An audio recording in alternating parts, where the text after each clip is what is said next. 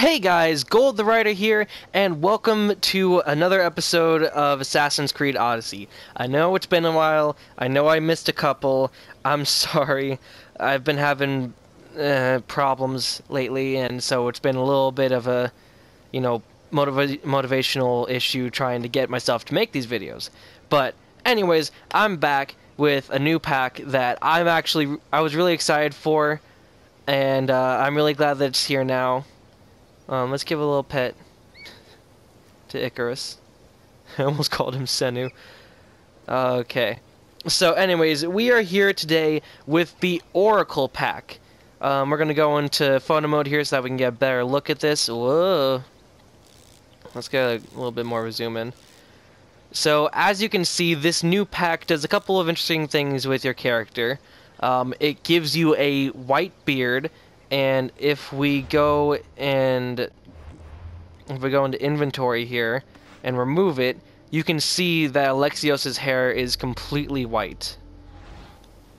So he literally looks like an old man. I think they might have added sort of wrinkles to his face. I'm not sure. But yeah, they made him look older, which is really cool. This is literally what an old Alexios would look like. And as you can see, there's also markings all over his body. It's on his hands, on his arms, on his chest, and obviously on his face, which is pretty cool. It's a little weird, but you know, it really fits with the style of this set. Let me put the hood back on so I can show it to you. So as you can see from the hood here, the hood actually covers his eyes, which is a part of the whole thing of oracles not needing vision in order to have sight. It's pretty interesting. The whole set is pretty interesting. This is actually, I believe, this is the very first time that you can be completely barefoot in the game, which is really weird, but again, it kind of goes with the oracle aesthetic. You're fairly bare-chested. You have, like, you know, a couple bands, and you have this little cloth over your shoulder. You got this interesting little pouch right here. If we go around to the back, you have a pretty cool, like, band coming out the back that has little frills that move around when you run. The gauntlets are pretty interesting. And the hood itself is pretty cool. Like, I really like it covering his eyes. I kind of wish that they had made his eyes white, so that he could be blind like most oracles are supposed to be. I feel like that's kind of a missed opportunity, but they already did that recently with the Hercules pack, so I understand why they didn't do it again. But yeah, the look of this set is really cool. Let's get into the stats, though, because the stats are, they're okay. So, as you can see, this is a hunter set, so every piece of armor is going to give you hunter damage. Now, the overall armor set is 70% all resistances after a perfect dodge, which, I don't know, it doesn't feel that useful to me. I mean, I do perfect dodges quite a bit, but even still, it doesn't even give you an indicator of how long it lasts. It's probably not that long, and, you know, if it was like something about 70% to all resistances, that'd be better, but the fact that it's only during perfect dodges isn't that good to me. But anyways, the hood has crit chance while full health. The arms have crit damage while full health. The waist has headshot damage. The chest has bow charging speed. And the legs have damage with bow charge shot. All of which are pretty good for a hunter build, but again, that overall ability, the armor set ability, just kind of makes it's just not that good, in my opinion. And we move over to the sword, which is a pretty interesting sword. I'll show it to you in a second. It again has hunter damage.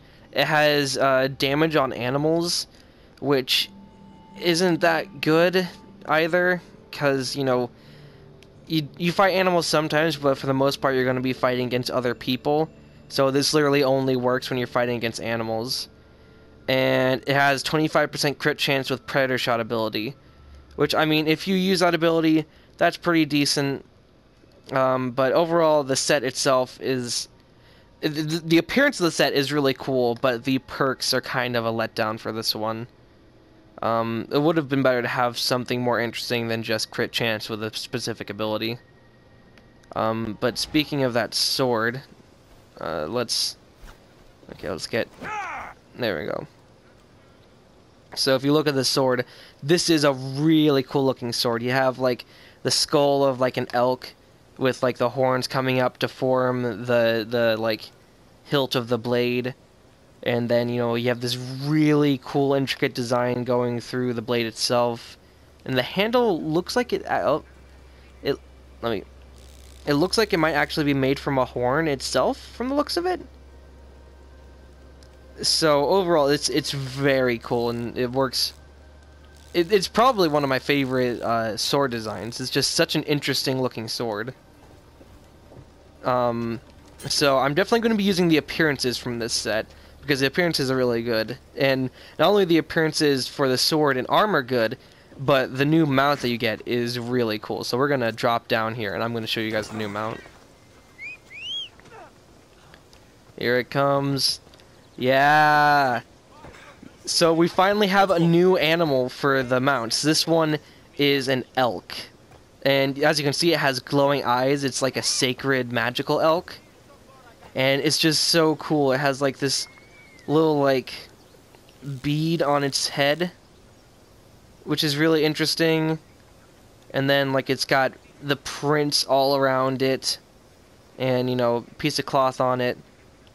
And overall, it's just really cool looking, and it's really cool to have a new animal type as a mount, because before we had horses, and then they added bulls, and we got 2 bull mounts. So this is like the first time in a while that we've gotten a new animal, and it's a really cool one. I'm just so happy about this one. There is sadly no new ship pack with this one. I would have shown it off if there was one, but unfortunately we don't have one. So all that's left of this episode is for us to go over to Cassandra and play around with that outfit. So get ready for the fast forward music.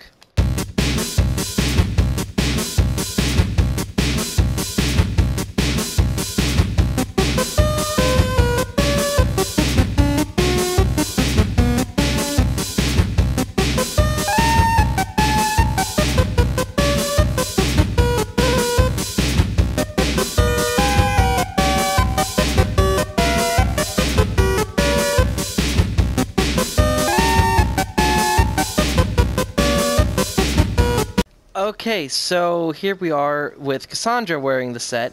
It looks pretty cool on her, in my opinion.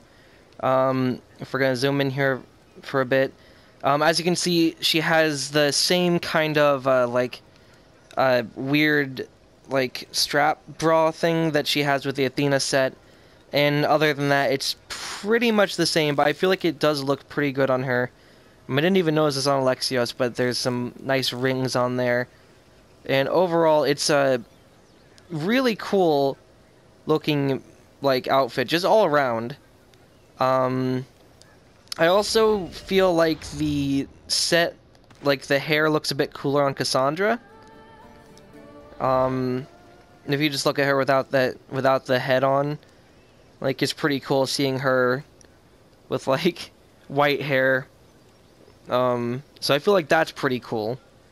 Overall, this is a really cool looking set that's brought down by having pretty bad specs on it. The skills and attributes and everything, the engravings are just not very good on this set. But the appearance itself is very good. So if you mainly get these for the appearance, which is kind of what I do, then this is definitely a set that you want to get your hands on. But if you're looking for, bonuses, set bonuses and stuff from this set, you're probably not going to be too happy with this one. That's going to do it for this video. As always, make sure to like, comment, subscribe to this video and the channel with your friends.